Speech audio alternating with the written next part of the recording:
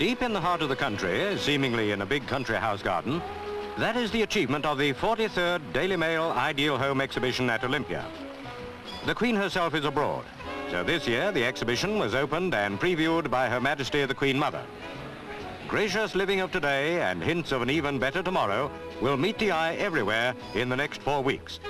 Well over 1 million people are expected to visit the ideal home.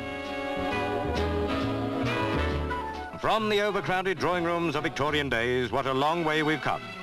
Just how far we don't realize until memories of the old times are revived as they are here.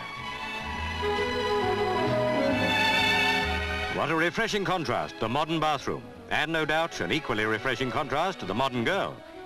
Today's status symbol, the sunken bath.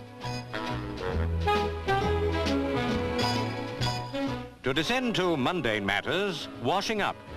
With a dishwasher, a drudgery no longer. How lucky the husband whose wife has one. Wiping a thing of the past.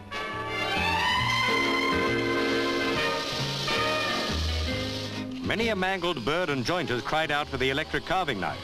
It's perfect for both the toughest and tenderest meat. If required, it'll cut wafer-thin slices.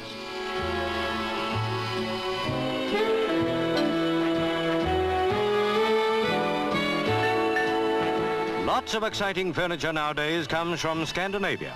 From Denmark, an ingenious extendable round table finished in teak. An ideal arrangement, a decorated fiberglass screen conceals the sink unit till wanted.